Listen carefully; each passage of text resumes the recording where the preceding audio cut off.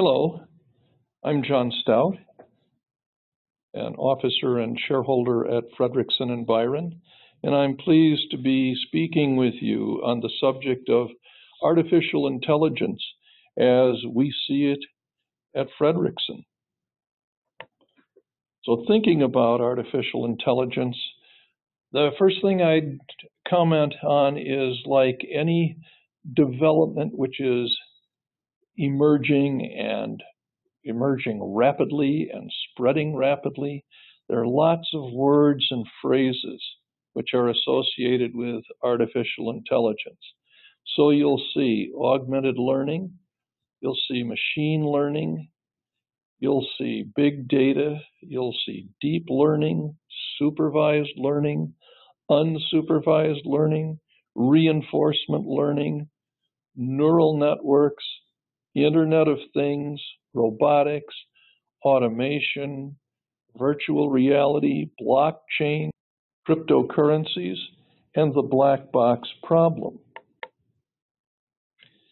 There are many legal practices as we've looked at AI involved in artificial intelligence, and those include intellectual property, and particularly protection and licensing, securities, and there we've seen it in many ways, private equity and venture finance, angel financing, and then mergers and acquisitions, where you'll see it in agreements, in the analysis of artificial intelligence programming, if that's involved in the transaction.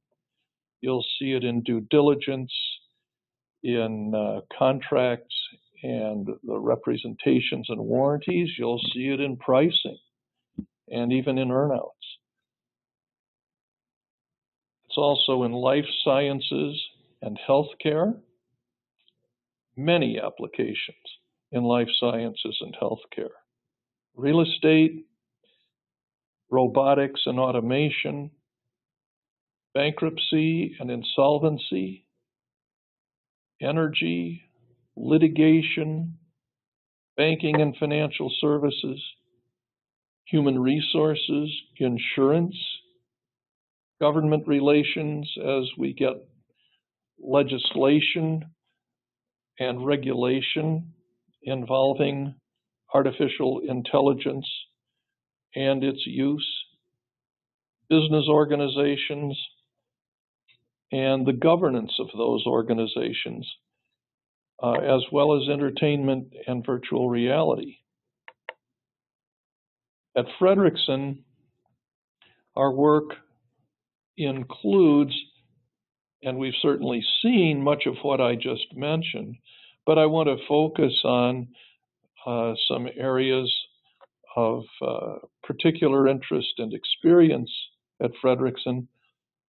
That includes intellectual property and the protection and licensing of intellectual property. And then the area of life sciences and healthcare applications, including personalized medicine, which is very interesting. We've done one project already for a group of software developers that were using software to approach the issue of Alzheimer's disease and how to deal with Alzheimer's disease. We've seen it in data security and privacy and e-discovery, where we've used applications there, and we've also dealt with a number of data security issues. We've seen and used artificial intelligence software in e-discovery applications. Certainly, we've worked with it in private equity and venture finance, as well as angel finance. As you know, this is an area where really billions of dollars of investment are flowing at the moment. Very significant, very rapidly developing area as a result of tremendous capital interest in the area. We've encountered artificial intelligence programming in the securities area, thinking about risk and disclosure.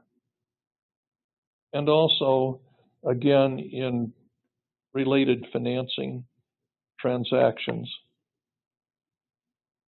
We've seen it in mergers and acquisitions, as I explained earlier, in due diligence, contract negotiations, representations and warranties, etc.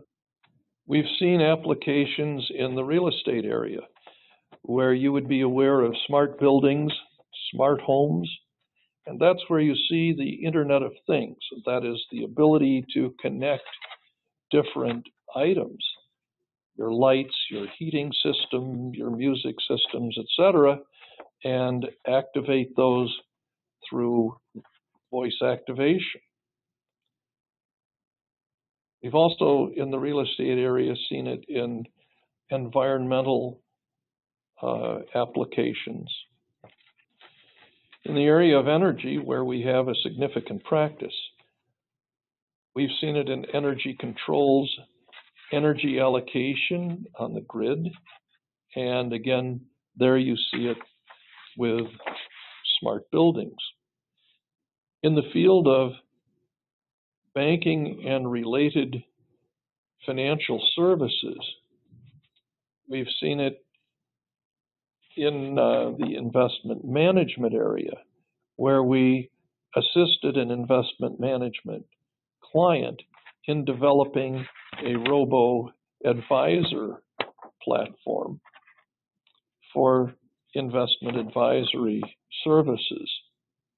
In business organizations, we've seen it in the formation, not so much in the application directly to formation, but we have formed companies where artificial intelligence is going to be one of the principal developed activities, and as well as capitalization,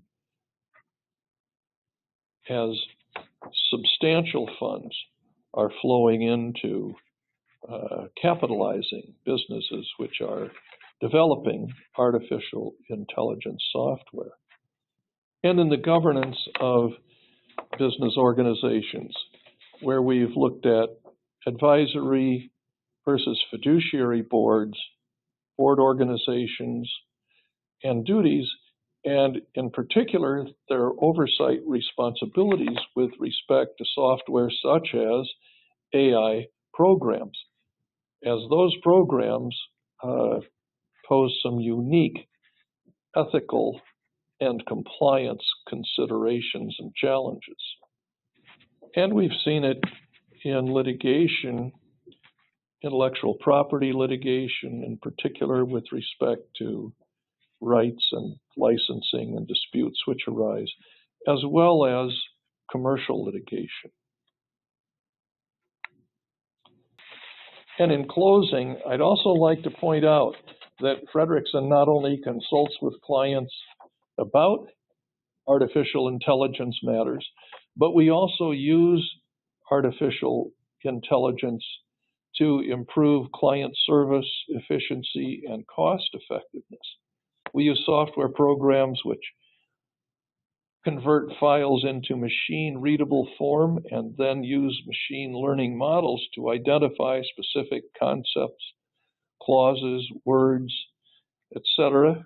We use the software also to analyze documents submitted by clients and other third parties for M&A due diligence, business negotiations, litigation discovery, and other related purposes.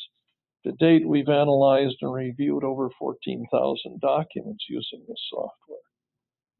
And using the same software, we analyze and review documents which we prepare for consistency, clarity, and related purposes to speed up our reviews and use attorney time more efficiently.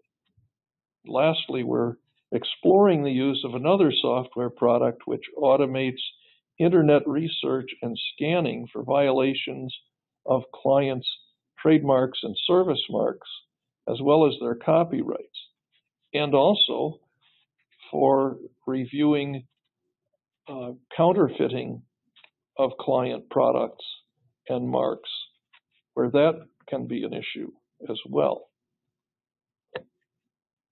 I've appreciated the time to speak with you on this fascinating, rapidly evolving, transformative subject of artificial intelligence.